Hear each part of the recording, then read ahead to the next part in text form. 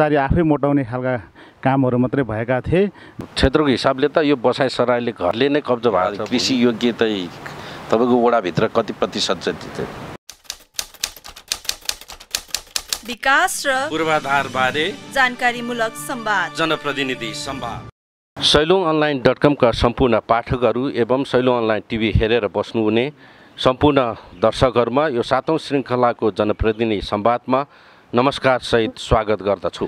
हामीले जनप्रतिनिधि संवादमा स्थानीय निकायदेखि माथिल्लो तहसम्म रहेको प्रतिनिधिसँग संवाद गर्दै आइरहेका छौँ। यसै श्रृङ्खलाको यो 7औं श्रृङ्खलामा बुढानील कण्ठ नगरपालिकाका वडा नम्बर 1 का वडा अध्यक्ष सुरेन्द्र लामा हामीसँग हुनुहुन्छ। हामीले उहाँसँग यो वडा नम्बर 1 मा के विकासका पूर्वाधारहरू अगाडि बढाउनु भयो र गौरवको योजना सहितका बाँकी योजनाहरू अगाडि के विकसित हुँदैछ तिनै विषयमा रहेर आज हामी केन्द्रित भई कुराकानी गर्नेछौँ। म अब उहाँलाई स्वागत गर्न चाहन्छु। यहाँलाई स्वागत छ। धन्यवाद अर्जुनजी। तपाईँको 1 वर्षे कार्य अवधि कसरी बित्यो? यो देश संघीयतामा गएपछि यो स्थानीय तहको सरकार जुन सरकारमध्ये तल्लो तहको सरकार बन्यो, यसमा चाहिँ अब अलिकति कार्य अनुभव लिँदै हामी सिक्ने क्रममै थियौँ र केही विकास निर्माणका कामहरू अगाडि बढ्यौँ। त्यही क्रममा हामी अगाडि बढिरहेका छौँ। केही सिक्ने मौकामै अगाडि बढेर गइरहेछौँ। अहिले चाहिँ धन्य स्थानीय निर्वाचन नभएको 20 वर्ष भएको थियो। त्यो बिचमा कर्मचारीहरूले यो सञ्चालन भएको थियो, जिम्मेवारी पनि बढी बोक्नु परेको थियो। त्यो बिचको कामहरू केही लथालिङ्ग अवस्थामा भनेर अन्य जनप्रतिनिधिले पनि भनेका थिए। तपाईँको अनुभव यहाँ चाहिँ कस्तो पाउनु? एकदम स्वाभाविकै हो त्यो। हिजो 20 वर्षसम्म अब कर्मचारी तन्त्रले चलाएको थियो र यो जुन गाउँमा आफ्नो विकासहरू नसकिरहेको थिएन। कर्मचारी आफै मोटाउने खालका कामहरू मात्रै भएका थिए। प्रत्यक्ष रूपमा निगरानी गर्ने जनप्रति नभएपछि स्वाभाविक रूपमा लथालिङ्ग काम नभएका अवस्थामा रहेकै थियो। तपाईँको यो वडा नम्बर 1 मा खास जनसङ्ख्या कति छ र कुन समुदाय हो यसमा? यो हाम्रो वडा नम्बर 1 को सवालमा अहिले नयाँ डाटा चाहिँ अपडेट छैन। 68 जनसङ्ख्या अनुसार चाहिँ हाम्रो 3600 जना जनसङ्ख्याको हिसाबले देखाएको छ र पुरानो बस्तीको हिसाबले हाम्रो अधिकांश तामाङै बस्ती हो र अहिले नयाँमा चाहिँ अलिकति माइग्रेट मिसावट जातिहरू चाहिँ आउनु भएको छ। तपाईँले यो विकासका पूर्वाधार मध्येमा यातायातलाई कति प्राथमिक दिनु भएको छ? यहाँ त भौगोलिक अवस्था पनि धन्य अलि अप्ठ्यारो किसिमको छ। यो 1 नम्बर वडाको सन्दर्भमा बुढानील नगरपालिकामा चाहिँ वडा नम्बर 1 चाहिँ अलिकति भूगोलको हिसाबले अलि डाँडा काँडा बढी छ र आधी भाग चाहिँ तल्लो भाग अलिकति समथल छ। तल्लो भागमा अब पूर्वाधारको हिसाबले अब हामीले ठुला सडकका योजना झन्डै 2 किलोमिटर बाटो बन्ने क्रममा छ र आधी उधी चाहिँ हामीले बनाइ पनि सक्यौँ र आधी बन्दैछ। माथिल्लो भागमा अलिकति डाँडा काँडा हुनाले अलिकति काम गर्न कठिनाइ हुने। त्यो हिसाबमा अब यहाँको पूर्वाधारमा हिसाबले चाहिँ अब हामीले सडकमै जोडेका छौँ। अब सडक बनाउने क्रममा चाहिँ अगाडि नै बढाएको छौँ हामीले। भर्खरै सम्पन्न यो नगरसभामा यो पूर्वाधार सहितका विविध कार्यक्रम जोडेर तपाईँले बजेट कति पेश गर्नुभएको छ? अहिले 1 नम्बरको सवालमा चाहिँ हामीलाई 2 करोडको नगरपालिकाले सिलिङ दिएको छ। त्यो भित्रमा हामीले 1 करोड 10 लाख रुपियाँको चाहिँ हामीले यो पूर्वाधारकोमा राखेका छौँ। अहिले हाम्रो वडा नम्बर 1 मा चाहिँ बाटो नै अलिकति प्राथमिकता भएको हुनाले धेरै जस्तो बजेट चाहिँ हामीले अलि बढी चाहिँ बाटोमा राखेर काम भइरहेको छ। तपाईँले यो क्रमशः जाने क्रममा शिक्षालाई चाहिँ के सोच बनाउनु भयो र कति पेश गर्नुभयो? त्यसका कार्यक्रमहरू के थिए? शिक्षामा चाहिँ यस्तो छ, हाम्रो बुढानील नगरपालिकाले नै शिक्षामा अलिकति बढी जोड दिएको हुनाले वडामा विशेष त्यस्ता कार्यक्रमहरू छैन। हाम्रोमा चाहिँ सामुदायिक विद्यालय एउटा श्रीजय निमावि आधारभूत विद्यालय मात्रै एउटा र सार्वजनिक गुठी एउटा भएको हुनाले शिक्षामा चाहिँ केही रकम छुटाएर त्यहाँको चाहिँ भौतिक पूर्वाधारहरू बनाउनेमा चाहिँ हामी लागेका छौँ। अहिले यो सङ्घीय संरचनाले समावेशी मातृभाषालाई पनि शिक्षा मार्फत अगाडि बढाउनुपर्छ भन्ने खालको नीति आइसकेको छ क्यारे। तपाईँको हकमा चाहिँ यो वडामा के सोच बनाउनु? यसको विषयमा चाहिँ अब स्थानीय तह भइसकेपछि एउटा सरकार आफैमा भइसकेपछि स्थानीय एउटा करिकुलम बनाउने भन्ने खालका सवालहरू उठेका छन्। यसमा केही हामीले कुरा पनि चलाएका थियौँ। तर यो अधिकांश यो वडा नम्बर 1 मा चाहिँ तामाङ जनजाति अलिक बढी बसोबास गर्ने हुनाले चाहिँ एउटा मात्रै यो सरकारी विद्यालय सामुदायिक विद्यालयको हुँदाखेरि चाहिँ मैले चाहिँ आफ्नै स्थानीय भाषालाई बढी प्रायोरिटी दिनुपर्छ भन्ने खालको कुरा राखेको छौँ।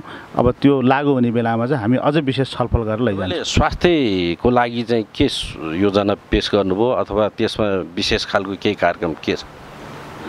अब स्वास्थ्यको हकमा चाहिँ हिजो हाम्रो चपली भद्रकाली गाविसमा हुँदाखेरि एउटा मात्रै स्वास्थ्य चौकी थियो र स्थानीय तह पछाडि चाहिँ यो वडा टुक्रिएर हाम्रो 1 नम्बर वडा हुँदाखेरि अहिले स्वास्थ्य चौकी हामीसँग छैन। सरकारले पनि अब एउटा वडामा एउटा स्वास्थ्य चौकी बनाउने भन्ने जुन अभियान छ त्यसलाई चाहिँ हामी निरन्तर दिन्छौँ।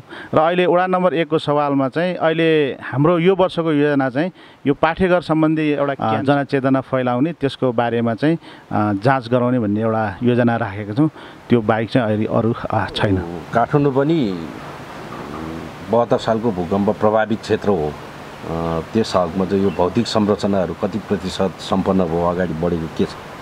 बढेको छ। यो हाम्रो लगभग 50 घर जस्तो चाहिँ यहाँ भूकम्प प्रभावित हुनुहुन्थ्यो र उहाँहरूको अहिलेसम्म चाहिँ अहिले लगभग 50% चाहिँ बन्ने क्रममा सम्पन्न भइसकेका छन्। यो तपाईँको बुढा नीलकण्ठ पहिल्यैदेखि आन्तरिक या बाह्य पर्यटकको लागि पनि राम्रो क्षेत्र भनेर एक समय चलेकै हो। त्यसको लागि तपाईँको वडामा पर्यटकीय पूर्वाधारहरू अथवा त्यस्तो सोच योजना अगाडि के बढाउनु भयो? स्वाभाविक हिसाबले यो बुढानीलकण्ठ नगरपालिका आफैमा एउटा पर्यटन पूर्वाधारको विषयमा धेरै संरचना भएका ठाउँ हो। मठ मन्दिरहरू धेरै छन्। हाम्रो यो माथि वडा नम्बर 1 मा पर्ने बागमतीको शिर पर्छ। बागमती, रुद्रमती, विष्णुमतीको शिर पर्ने हुनाले पर्यटनका योजनाहरू चाहिँ हामीले यो माथि हाम्रो सामुदायिक डुकुर्नी वन छ जहाँ चाहिँ हामीले त्यहाँ चाहिँ हेलिपोर्ट एउटा बनाउने र शिवापुरी राष्ट्रिय निकुञ्ज पनि यीसँग जोडेको हुनाले यी सबै चिजलाई जोडेर पर्यटन पूर्वाधारलाई चाहिँ अगाडि बढाउने मेरो कार्यकालभरि चाहिँ धेरै योजना राखेका छौँ।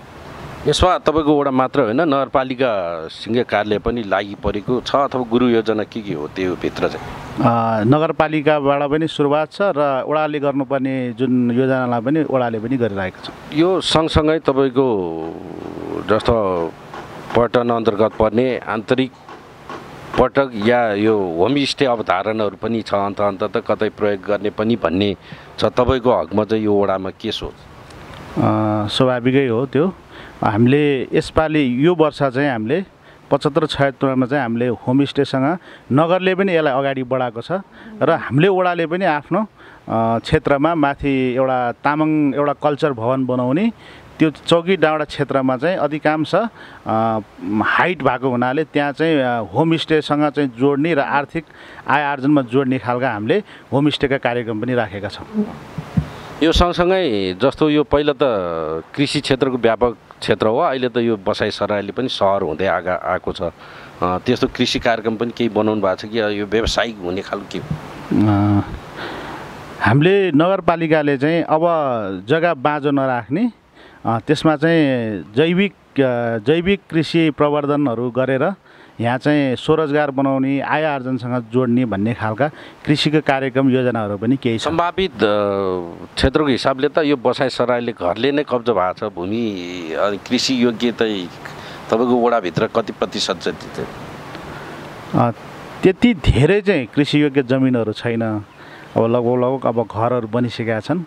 अब कतिपय भएका ठाउँलाई केही चाहिँ सिमली क्षेत्रमा अलिकति बाँकी जग्गाहरू भएको हुनाले हाम्रो त्यो क्षेत्रलाई चाहिँ एउटा कृषिका योजनाहरू त्यहाँ चाहिँ कार्यक्रम गर्ने खालका योजना राखिराखेका छौँ।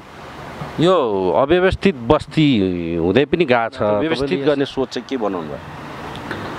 यसको सन्दर्भमा चाहिँ हामीले एउटा यो नगरले नै एउटा ल्यान्ड पुलिङ गर्ने सम्भावित क्षेत्रमा भन्ने खालको योजना छ र वडा 1 नम्बरको हकमा चाहिँ अब हामी आइसकेपछि जुन मापदण्डहरू जुन लागू गर्नुपर्ने कुराहरू लाई चाहिँ अलिकति बढी जोड दिएर व्यवस्थित बनाउनुपर्छ भन्ने खालको हामी योजनाबद्ध रूपमा लागिरहेका छौँ। यो अहिले तपाईँहरूले स्थानीय तहदेखि नै स्रोत माथि पठाउनु पर्ने भन्ने छ। तपाईँको लागि यो स्रोत व्यवस्थापन आफ्नो आन्तरिक कसरी गर्नुभएको छ? के छ यो अहिलेको यो वडा विकसित गर्ने यो योजनासहित अगाडि सार्नुभयो, यसको लागि स्रोत व्यवस्थापन?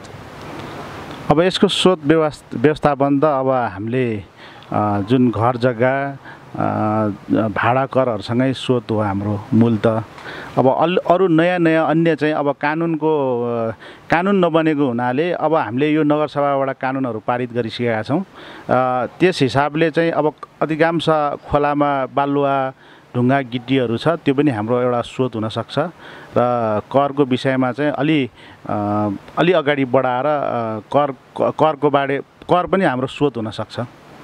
यो ढुङ्गा गिटी बालुवाले स्थानीय वातावरण क्षयकरण पनि हुँदै गएको छ, त्यसलाई रोक्ने प्रयास चाहिँ के हो?